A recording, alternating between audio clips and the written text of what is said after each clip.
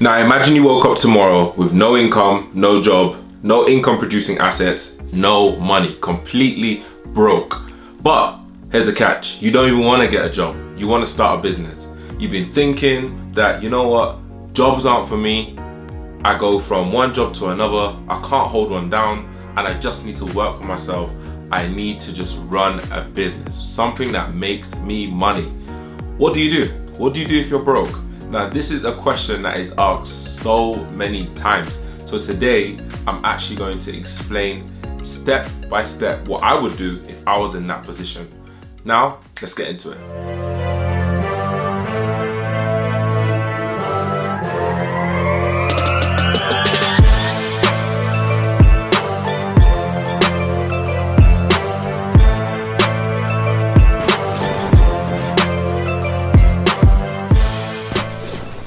Welcome back. Now for those of you who don't know me, my name is Dominic. I talk a lot about personal finance, social media marketing and entrepreneurship.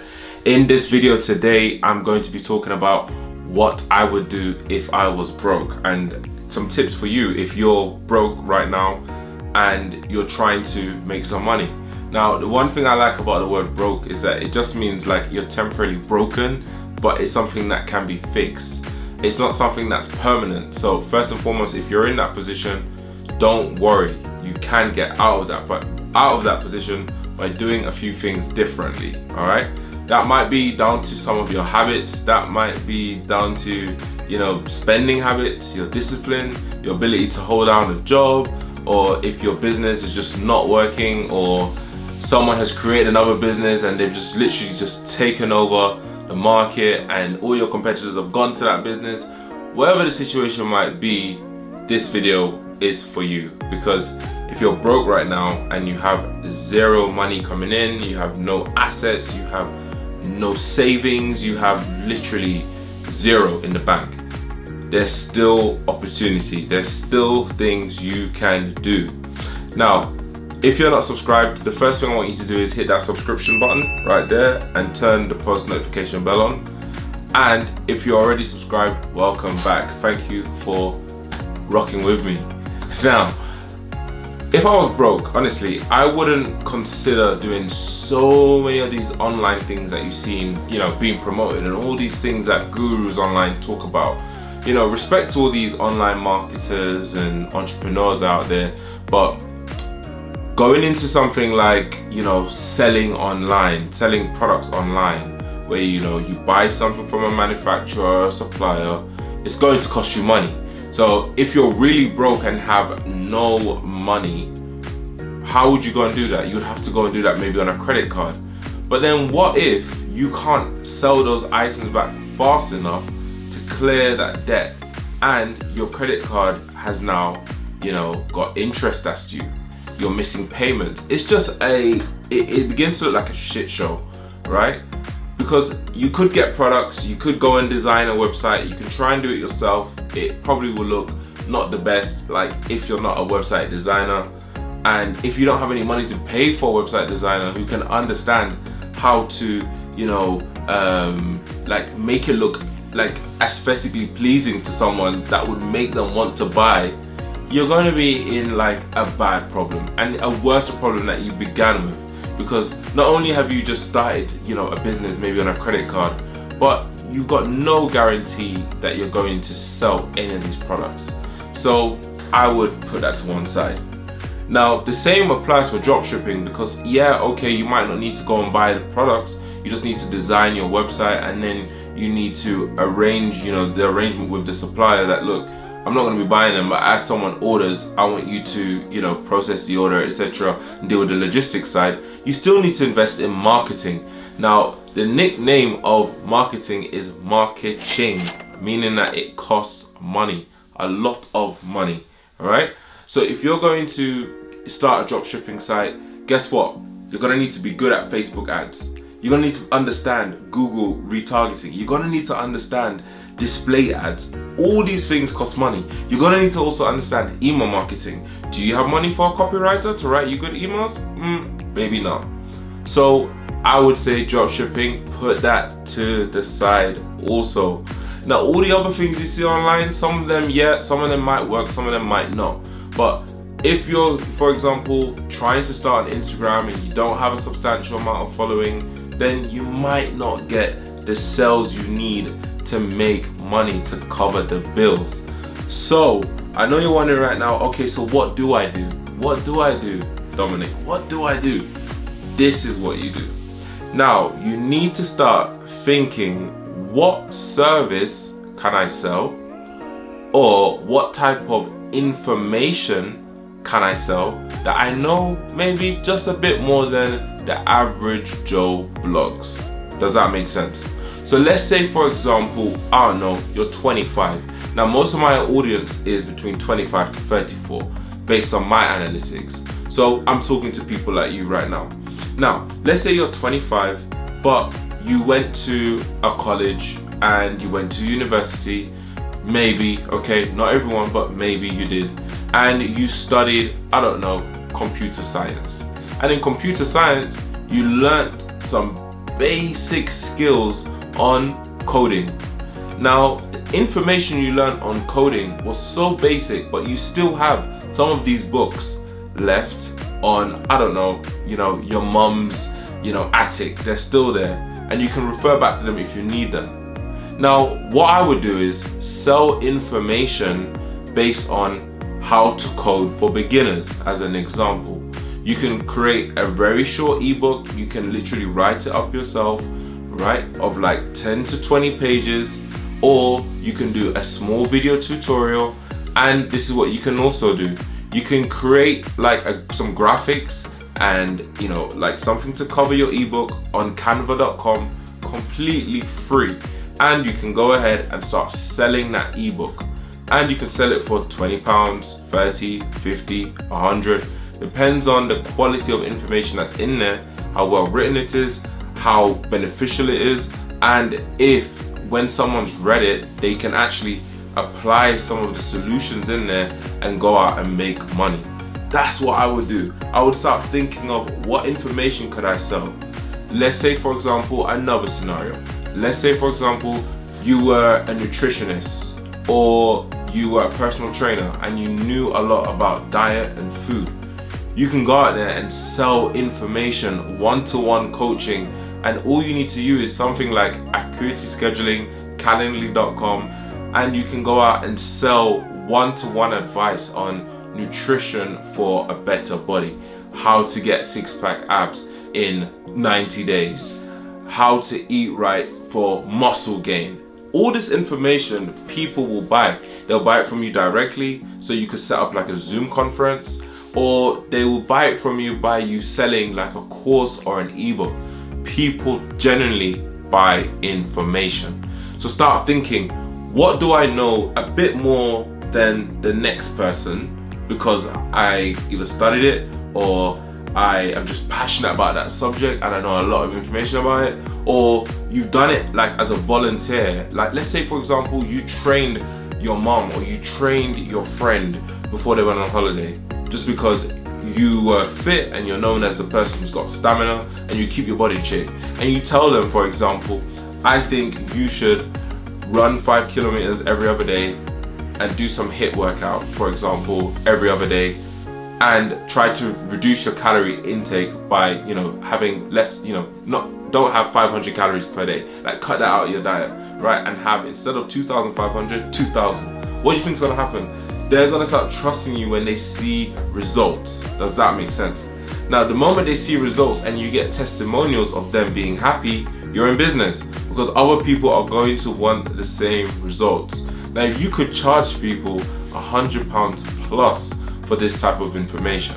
So that is what I mean by, if you're broke, start thinking, what information can I sell that another person needs and may not know how to get access to it, or they may be willing to just pay you directly money, okay? Now, I know there's someone out there right now thinking, well, that's not typically actually a business, Dominic. That's self-employment. So you've got a point, because a business is something which works with or without you. So I give you that. You need to have a system in place so you can go on holiday and your money is still working for you and people are buying. But if you remember, I actually said you could sell courses and one-to-one coaching. So on Acuity Scheduling or on Calendly.com, you can set the time you're away, or you can put the time you're there to accept calls. So that's you exchanging your time for money. So that's a bit of self-employment. But if you're selling books or you're selling a course online, guess what's gonna happen? You could be sleeping, someone could be making an order online on, I don't know, teachable.com. Or, for example, you could be on holiday and someone decides to buy your course. What does that mean? Your business is working with or without you, so you're actually in business. So that type of business model is a mixture of business and self-employment, because as you can see, you've got like your business, which is working around the clock, and self-employment, which is based on you exchanging your time by giving that one-to-one advice. So that is what I mean of selling your information. Now the next few things I'm about to go into are about services. But before I do so, I also know there's someone out there thinking, well, I've got a great idea and it's amazing, it can make me loads of money because no one's doing it, it's got a unique selling point, I've got a business plan, I even did my accounts and the forecast and it looks like it could be a cash flow positive business. I know there's someone out there watching this thinking, you know, they're clued up and they've got the best invention. Guess what? You could have the best invention, you could have plans to get it into all of the local supermarkets, all the local electronic stores, Curry's, Best Buy, Target, Sainsbury's, Whole Foods, wherever. But guess what? It takes time, right? So if you're actually broke and you have no money and you need it tomorrow, ASAP, or the day after, you could spend 6 hours doing the things I just mentioned, building an ebook, building a course, sending those messages on WhatsApp, sending them on Instagram, sending them throughout your whole network, and try and get a sale. But if you try to create a new invention of a new product, or you try to like reverse engineer something that's already there and try and remake it, it's gonna take you time. Then you're gonna need to raise funding. You're gonna need to get like capital. You're gonna need to go and try and get a VC, so venture capitalist, who's gonna back your idea. That is gonna take time. You need to create a presentation, you need to create a business plan, you need to show your year-on-year growth. You need to then advertise, market, try to find investors, probably go networking. You need to also get a PR person, branding person, and start building a minimum viable product. Building an MVP when you're broke, I would be just vexed. I would be so annoyed.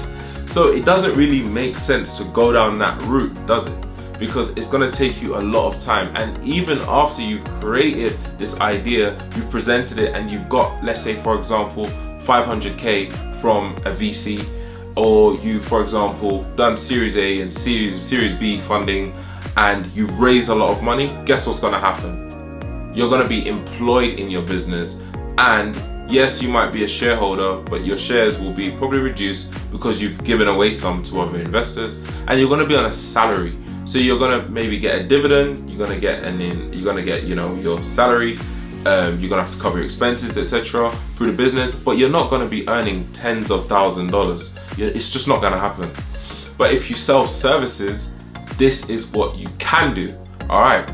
So I already covered information and selling information. I already told you why I wouldn't go out and just create a new idea, and because it would take 6 months to a year. Now I'm gonna tell you about services you could actually sell. All right.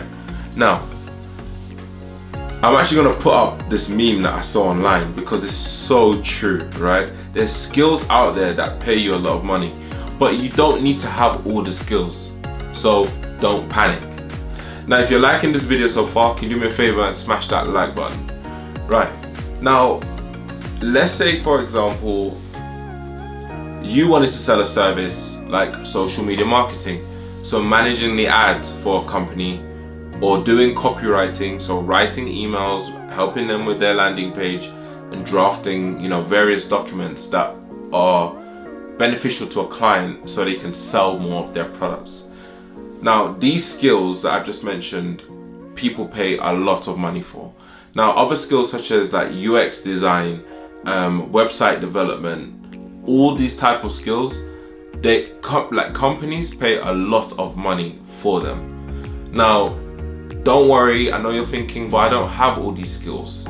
There's people out there who are willing to work and deliver on certain outputs, and you can still make a profit margin. So what I mean by that is, you could start a business in the social media marketing space, or in email marketing space, or in website development as an example, or coding, HTML, C++, whatever.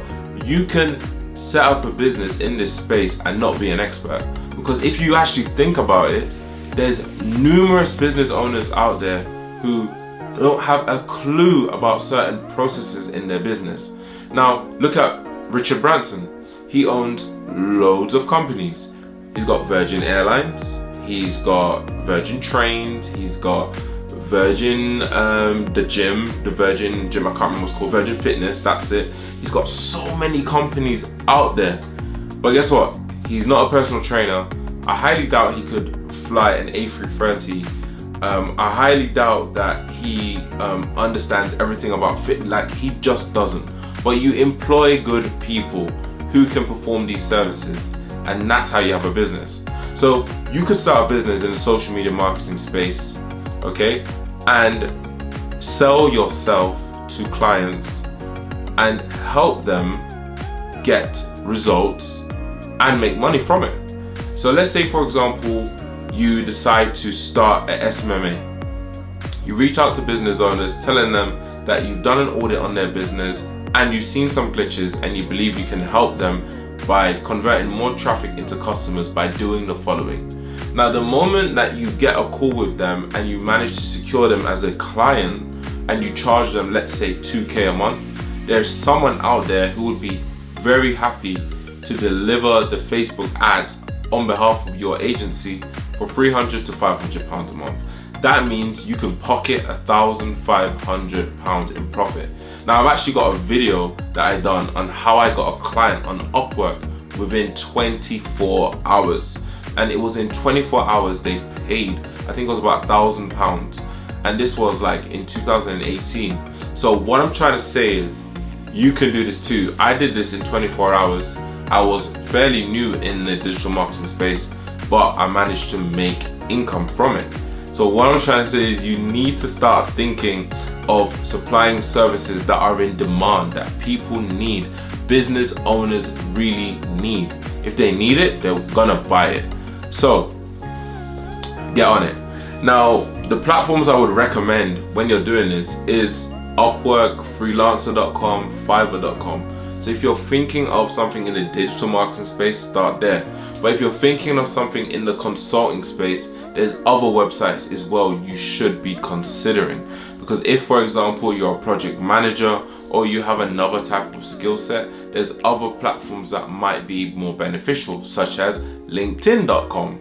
You can become a subject matter expert and literally gain the attention of people by becoming like the authority in your space, by just posting on LinkedIn religiously, having a clear plan. I'm going to post Monday, Wednesday, Friday, and I'm going to talk about project management for organizations. I'm going to talk about operations and operational efficiencies that can help scale your business. The moment you do that, honestly, you have business owners thinking, this person knows what they're talking about, let me hire them for £300 or £500 a day. And what you can do from there is start saying, you know what, instead of me coming in, so a member of my team or a member of my agency will be coming in to deliver that presentation, and giving the business owner the reassurance to know that, don't worry, they are as good as me and they are as skilled as me, because we have in our company a set standard, our training program that everyone goes through. By the time you've done that, you now have a business. Because let's face it, you've got, for example, now 3 or 5 people working in your project management or consulting business, and they can help clients with outsourcing to another country. That may be your skill set. Project management, all right? Honestly, the moment you've hired 3 or 5 people and you've trained them to be as good as you, you're in business. You can step away, charge clients a retainer fee of 5K a month, and pay your staff, I don't know, let's say 2K a month. you've made 3K, obviously put away some for the tax man and some for yourself, you're in business. So that's just how it works. So if I were you and I was dead broke right now, if you're listening to this, and I hope you're listening all the way to the end, consider selling services or information. All right, I'm actually going to be writing a short blog on this, and it will be on the ambitiousinvestor.com website. So make sure that you pay attention to that website also, because there's going to be tons of free content where I'm going to be helping you all gain more income, monetize quicker on any platform, and literally make more income by diversifying your income streams. All right, thank you so much for listening. I hope that was beneficial, and I'll see you in the next video. Take care. Peace.